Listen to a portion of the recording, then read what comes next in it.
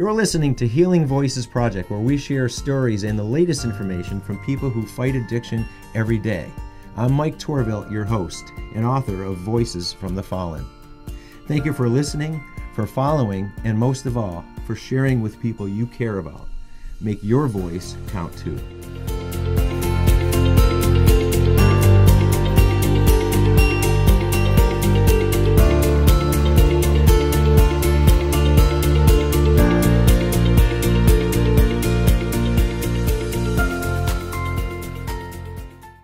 Hello everybody, thanks for joining us at Healing Voices Project. I have two special guests today, Patterson and Tatiana Shearer from BHN, the Behavior Health Network, and who work at a program called The Living Room.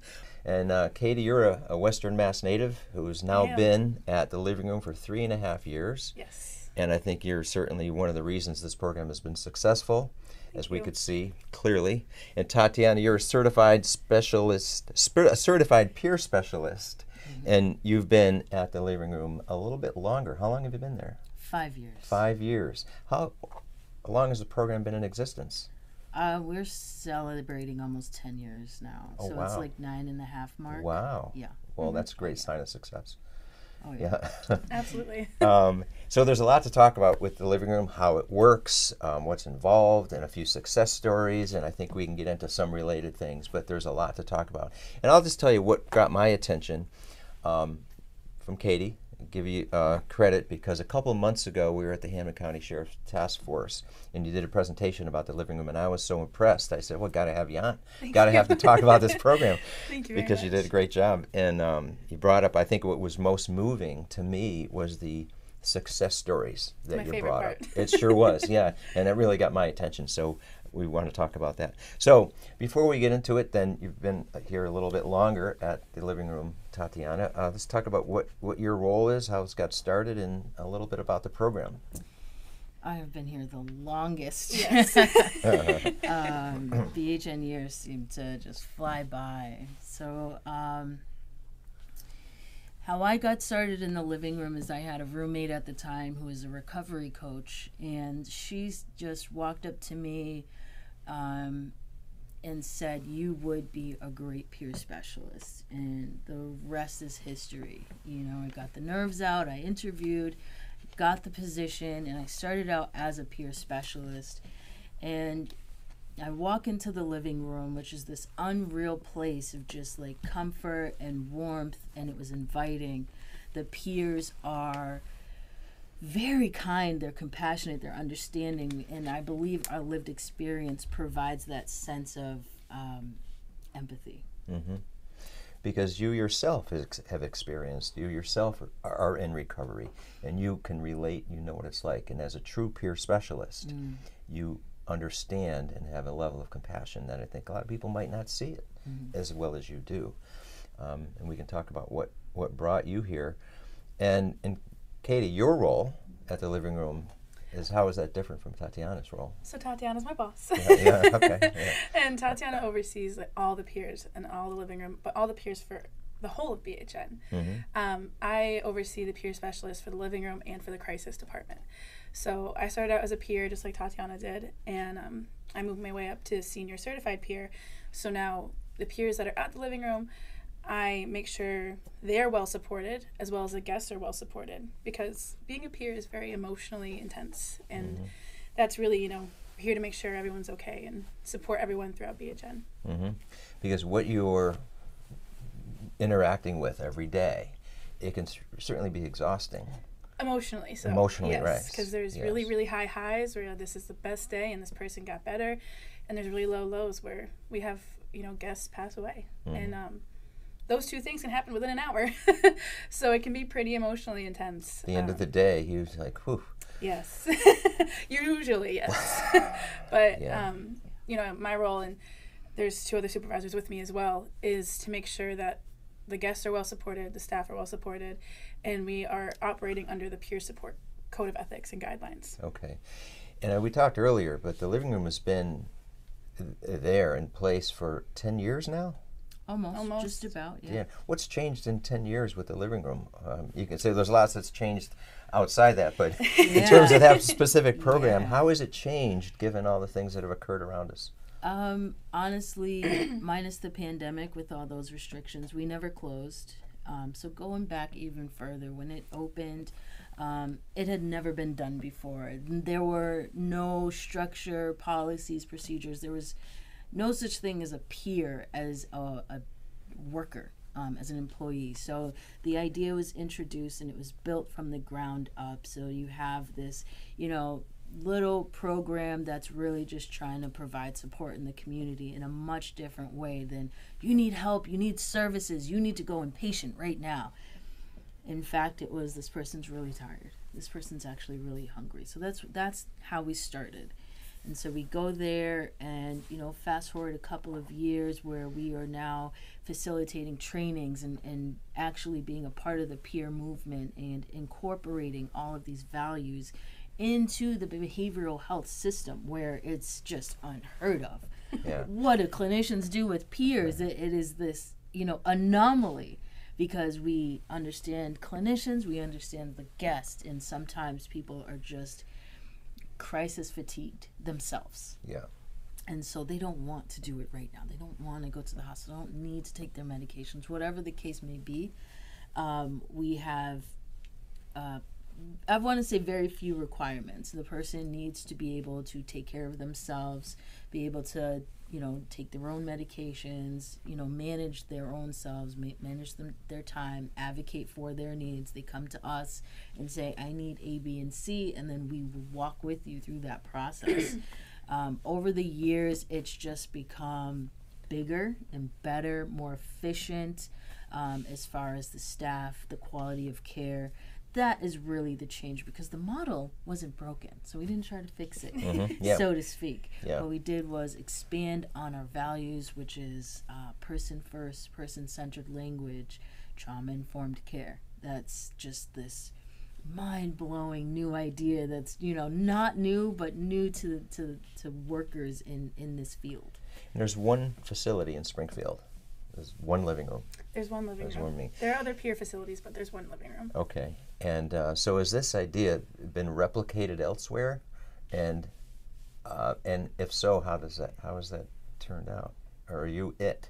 So we are, in a way, we are it for what we are. Okay. There are other places called the living room, but those are specifically for coming out of inpatient. You'll go here. Mm-hmm. It's not a walk-in where anyone can come in. Okay. So the walk-in model, the crisis diversion model, the emergency diversion model, that is pretty unique to us. I would say specifically the living room is unique because we have clinical oversight, but it's completely peer run, peer oriented, and if we need support, we'll go to the big dogs and hey, here's our help button almost for crisis, and we are completely unified in that. We used to be under the emergency services umbrella, but now we've kind of just morphed into this island of just peer support. Yep. And now they're coming to us hey, hey, peer support. Here's their help. We're their help button now, and it just works. It's that collaboration. Whereas if someone does need more services, then they can get that if they don't need it, and they're coming out and they just want to relax before they go to their next step. That's the game. That it's really not much to it. There is one in Greenfield that she was referencing. It's literally called the living room, but again, there's really strict structure to it and a lot of rules. Where we're just more open, welcome, inviting. You don't need to be in treatment to get this support. And I think the success of the program for 10 years, particularly the last 5, when you guys have been involved, says a lot. Though the fact that you've been doing this for 5 years and as successful as it is, because I know you've got. Speaking of success, you've got a few success stories. I know, Katie, when we first met, you had brought up those stories, and I thought, wow, that was very moving. And so maybe we want to talk about a success story. I know you brought up, maybe there's more than one. Oh my gosh, there's a bunch. Yeah, that's good. Yeah. The one I spoke about at the Hampden County Addiction Task Force meeting was about an older gentleman, and he was I think 76, I believe. When he first walked in the door. When he first walked in the door. Well, he rang our doorbell. Okay. And he was homeless, an alcoholic, and he was very content being both of those things. He was content to live in the abandoned building next to us. He was content to live under a bridge if he had to. And he was content just drinking his life away, really. And something that you have to get used to with working at the living room is you kind of have to be okay with that. Because peers support person-motivated goals. So the first time he rang our doorbell, you know, he was sober at the time because we don't let anyone who's super intoxicated into our space. He was very grumpy, and he said, "I just need a cup of coffee." And I said, "I'm going to get you the best cup of coffee that you can possibly have then, sir."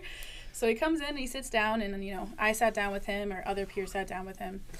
And, you know, we talked about, you know, who he was. He was a veteran. He had been homeless for a long time. His mother was still alive. She was 100, and I think 101. Wow. And we learned, you know, he'd come in every single day. And had he seen his mother for a while? He hadn't spoken to her in a very long time. In a long time, okay. He knew where she was. He knew her phone number, and we have a phone, but he didn't want to do it.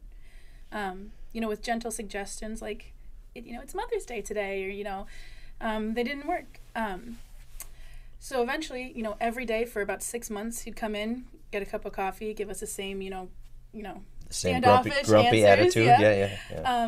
And it was really hard for our staff as well to support him walking out the door knowing he's going to go being in that abandoned building. So eventually, you know, we always brought up the idea that, hey, you know, on the way out, here's our resources for detox, or here's our resources for this. But it's just a gentle suggestion. It's never, you have to do this. So one day he came in, and it was in the winter, and it was very cold in the winter, and he was, I think at this point he might have been 77. And he got the cup of coffee, sat down, he goes, "Fine." And I was like, "Fine what?" "I don't know what you're talking about." And he goes, "Give me the number for detox." And I said, "Awesome." You know, so after 6 months of sitting down, all of our peers, getting to know this person on an individual level, relating to him, you know, a lot of our staff had veteran families, he went to detox. And he failed. You know, he was there for about 2 hours and walked right out, came right back to the living room. When he came back to you. He did. Because he knew that coming back to the living room, we're not a judgmental space. You know, we're not going to knock you or judge you if you fail at trying to recover.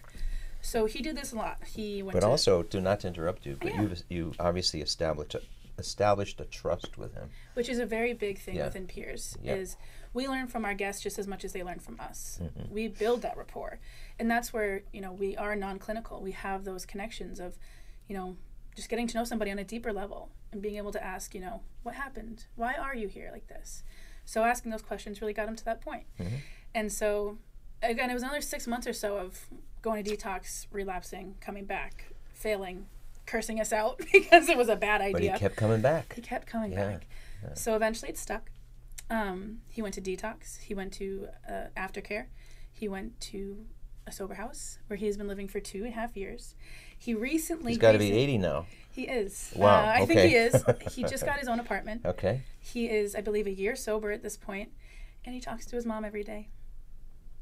Wow. Who is still alive. I bet you this is thrilling for her to is. finally be reconnected with her son. I mean, absolutely. Just think if it went the other way. Absolutely. You know? She's got to be 100 and whatever. She's lived a good long life. Well, that's a wonderful. Wow, what a great outcome. Yes. True. It was, wow. And, you know, we have a lot like that, a lot of outcomes like that, and yeah. we have a lot that don't end like that. But that's, you know. But those are the ones that keep you going. Those are the ones that keep us going. And those are the ones that, when it's a slow day and there's no one in the space, our staff will sit around and talk about, hey, you know, I saw so-and-so the other day, and, you know, he was at a recovery meeting and he looks great. Or I saw so-and-so, she was going to her class at Stick. You know, these people that we know from their lowest of lows, that's how we keep going, is we see them at their highest of highs. And it's not us that got them there, but it's the support of peers that gave them the strength to get there themselves. Wow. Wow. That's great. And now you have, I mean, certainly he's an exception. 80 years old that and now is seeing his mom every day. Yes. Wow. I hope I can talk to my mom every day when I'm 80. I hope I get to 80. But, yes. Wow, that's a great story. And you have other success stories too. I know you have lots of them, but any ones that you want to highlight again? Sure. Yeah. There's this one woman, and she is, she used to come to us all the time. Yeah. Younger woman, I believe she's in her 40s. And she would come to us. She was addicted to many substances, very much homeless, and again, happy to do those things. And she would come in and she would be pretty combative verbally with us as a staff. If she tried to come in while she was under an influence, that's why we have the doorbell. They stop at the door and we can do a little assessment. Yeah. To make sure they're safe to come in the space. And we'd turn her away often because she was oftentimes under an influence. And she did not like that. She would get very angry with us, and this was going on for years of she was using, was homeless, and that was okay. Eventually, she kind of did the same thing. She went to detox. It didn't work. She went to detox. It did not work. Over and over, but she would always come back to us for that support of knowing that we were a place that isn't going to judge you for your addiction. We're going to be there to support the person behind the addiction. And eventually, one time it stuck, and she went to aftercare in a sober house and all these steps, and it took a long time. She's now in an apartment of her own. She is about 2 years sober, I believe. Wow. I'm getting my timeline right. She's taking classes at Stick. She's 45. She's the oldest person in her math class, and she's very proud of it. She just passed her, I think it was her algebra test, I believe. Yeah. And the other day, she still comes to us, in her sober state. And so she came in and she was like, Katie, I need help, because we have a computer in our space that people can use. And she handed me this piece of paper in an envelope, and she was shaking. And I was like, okay, what is it? And it was a code to take her permit test, because she hadn't had her license in a very long time. Wow. And so we sat down at the computer. I was like, I'm not giving you an answer, but I will get you to the website, and we can do this. Perfect. Yeah. She passed in our space. Wow. Yeah, it was awesome. Incredible. The celebration was epic. And, she just turned around, and she actually has an interview on the BHN website for the living room, if anyone wants to check that out. Wow. But she, she turned to us, she goes, she's like, I used to yell at you guys, I used to curse you out, curse your name. She goes, look at us now. Wow. So it's just, having that rapport and seeing the person behind how they act in addiction or how they act in the throes of a mental health crisis. That's where peers come in, is we are always person focused, not addiction focused, and we're not diagnose focused. We're just looking at the person. Yeah, and I can see already a good part of the success is what you guys are doing, and your ability to see through that, and the trust that people have in you is a big key to this whole success. Now, Tatiana, I know you've been there for 5 years, and you had gone through your own experience, right? And your own experience that led you to where you are today. You want to talk a little bit about what progressed with yourself and your story? Yes. I am in long-term recovery, celebrating 10 years maybe this year. Nice.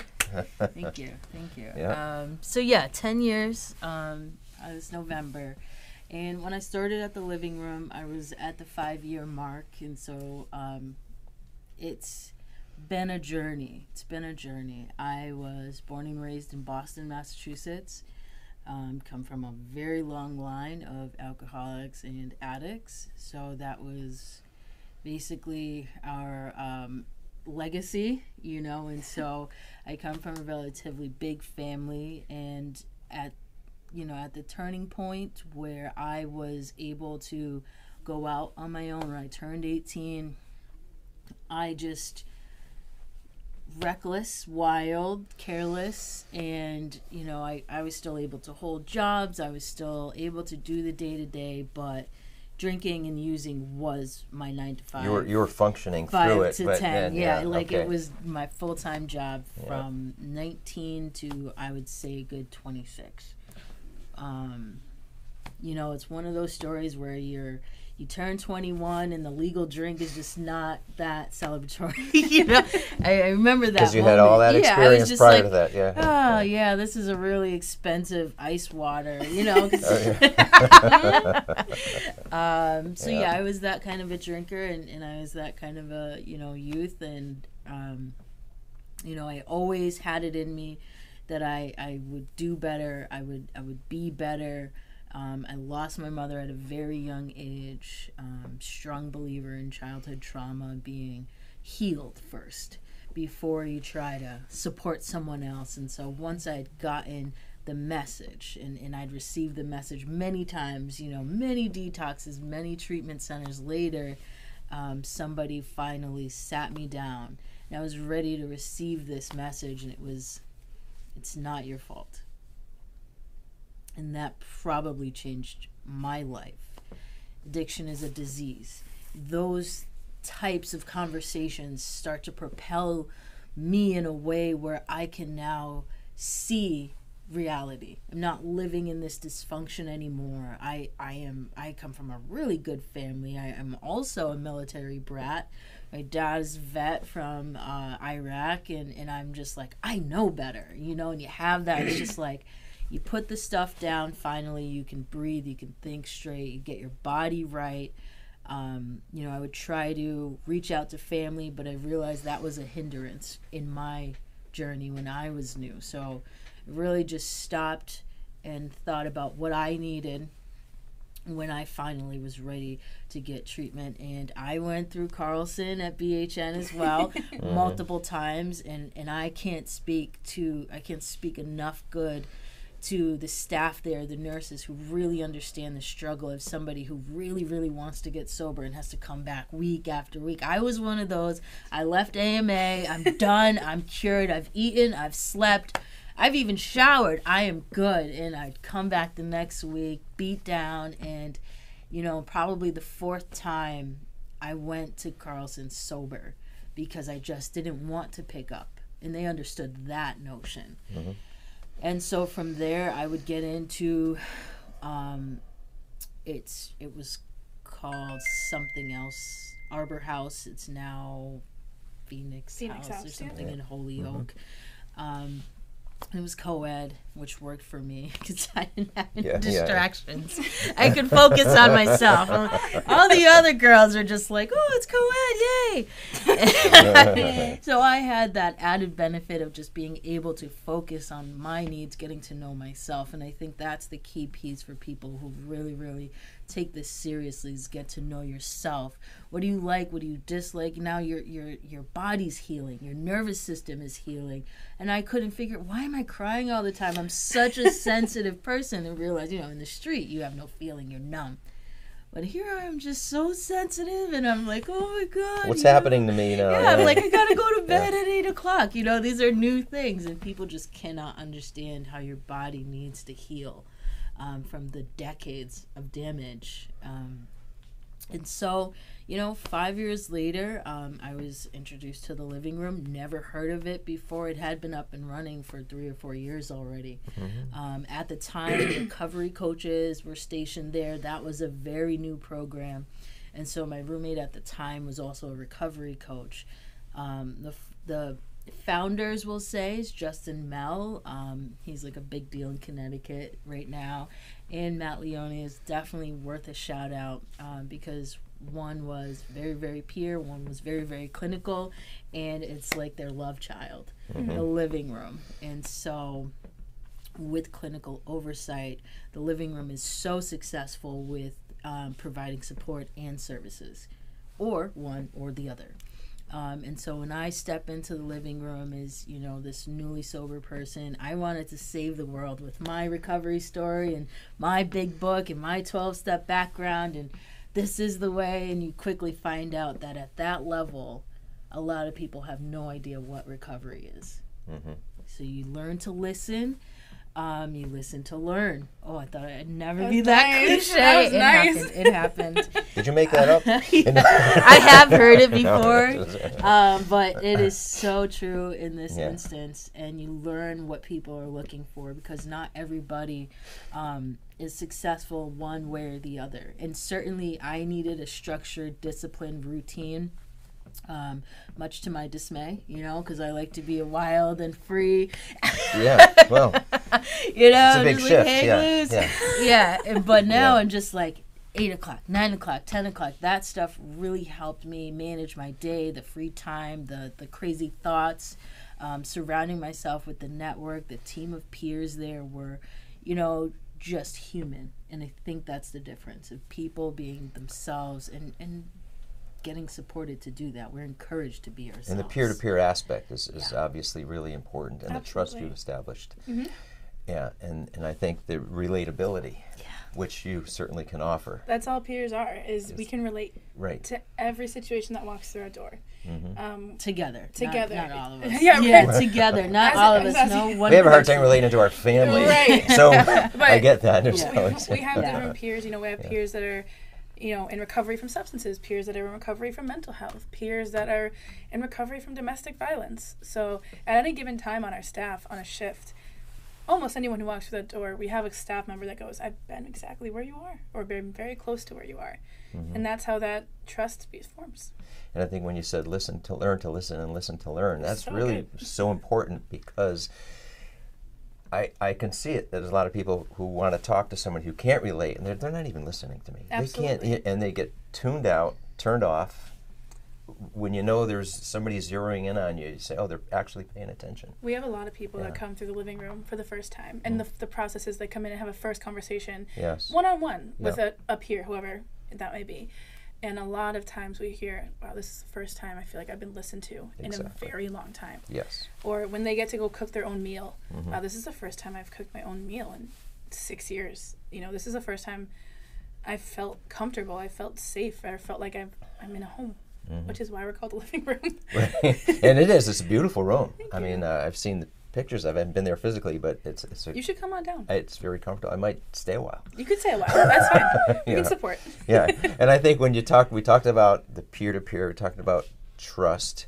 And also, I think there's a key aspect to this is patience, which I've heard you talk about really a lot, is like in the first example, this person who came in, 76, 77 years old, kind of grumpy. Anybody might have just said, you just go away. But no, you had the patience, right, to keep this going, and look what resulted. The living room has taught me that I am way more patient than I ever thought I was. And I think that your patience level is affected when you realize that, you know, these are people's lives. These are human beings. You know, you can't get mad at somebody who's struggling with a disease like addiction or a mental illness. So there are a lot of times where frustration could sink in really easily. But yeah, I think, and this is a pretty common sentiment among our staff, is that this job teaches you patience that you did not know you had. Wow. Yeah. And you know, you talked earlier about how exhausting it can be, because the highs, the lows, and I'll tell you, so a couple things that I wrote a book a couple years ago called Voices from the Fallen, where I interviewed 8 different people. And the point of me bringing this up is I'll give you each a copy, a special gift for being a guest. Thank you. But the point I was going to get to is, in writing this book, my eyes were opened so much. Talk about being exhausted. There's 8 different stories, 8 different outcomes, effects, and so on. It was emotionally exhausting. I had to stop writing. I was crying when I was writing it. I had to stop for months at a time. I said, oh my God, this is just unbelievable what people have gone through. Now in this book, I didn't shy away from it. He said there's the times when, you know, the reality is people die from this. You can't shy away from it. There's great success stories, and that's what keeps you going. But, and my point is, I have a newfound respect for people who work through this every single day. I could hardly take it for, you know, the short time I was writing, but I had the option of taking a break. Right. You don't, and that's a huge amount of respect. And also, too, to the end, I've gotten to know some of the staff at BHN, phenomenal people. It's a great staff. Michelle, Joy, both of you, and I just think... Which Michelle? There's many Michelles. Well, one, I'll say Michelle McCallion. She's also a neighbor. So I've known her outside of this. Oh, that's wonderful. Got this started, yeah. So I didn't meet the other Michelle, so I don't know. She's to. probably just as nice. Yeah, BHN, I mean, all of our departments work together every day. BHN really facets every level of care you could really ever need for mental illness or for substance use. So we are all pretty connected and pretty, you know, have great communication between departments. It's a really wonderful staff. Yeah, sure is. You guys got so much happening there. I do want to add that I think a really important piece is that you don't have to be suffering in order to receive support. You Absolutely. know, we as professionals are told we should have therapists and stuff like that. So it's like you do. I can see that. You therapy to each other, right? Yeah. We are. Yeah. Each other's therapists. Yeah, it's detrimental. kind of just Yes. like, you know, you can come in, you're welcome. You don't need to have an issue to utilize the living room specifically. If you want to come in because it's 100 degrees outside, that's good enough. It's enough of a know? reason. So please come in. If you want to come in to hide from wildfire smoke, sure. Oh, anyone is welcome. Careful. You know, and there is a space limit. You know, there's 7 people at a time limit, but we try to make sure there's, you know, room and space for everybody. And we'd prefer if you were not going through an emotional breakdown, but we are here for that too. do you ever think, be careful what you ask for? Because you said you've had a line outside your door before, right? Yeah. Oh, So, yeah. Every day. Every day Every there's a day line. open, and I think the great thing is that you can come in and just see it. You don't have to stay or, you know, commit to it. Just look around, because if this is something that you can, you know, be a part of, or you're welcome. You're welcome to come in. And I also want to say that I'm reading your book. I read your book as It's well. Did you? phenomenal. Yes. Oh, thank you. And we're wonderful. going to take copies to pass them on. Yeah, Oh, we are sure. gonna- Okay, I didn't know you guys had already read it. Yeah, I but yes, took 2 I copies mean- from the meeting. Oh, And I good. gave them to us. It Okay. is Okay. phenomenal. Just the attention to detail. And the rawness behind it as well. How raw and honest it is as well. I've gotten to know, in fact, a lot of people I knew most of my life in here. So that's why I was emotionally connected to this. Jack Jonah being one of them, and other friends who I changed names for. But that's probably why it affected me so much. But I often say these are not case studies. These are raw emotional stories that gets into the personal aspect with family members, as you could see. But you could see how I said, I can I imagine doing love this the every day. different perspectives on the same situation, because you know there's 3 sides to every Oh, story. I love that piece, and I was like, oh, okay, yeah, that's how a therapist talks. You know, it was so good, because it's just like you think you're just like, you know, Excuse me. being the person that's active, you think that you are saving everybody from your circus and your chaos, but everyone around you is just like, I saw the circus, I want my money back. Right. Yeah. It was good. It was Yeah. so good. Well, thank you.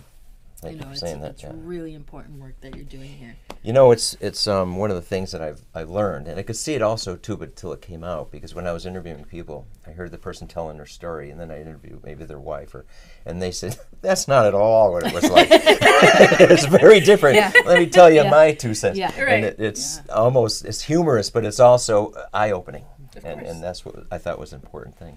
Well, thanks both of you for coming on. And now, before we leave, can you mention one more, the website and the phone number, just so people want to know more about it? Sure. So Yeah. we are at bhn.org, right? INC. bhninc.org. Okay. And that'll bring you to the homepage of BHN.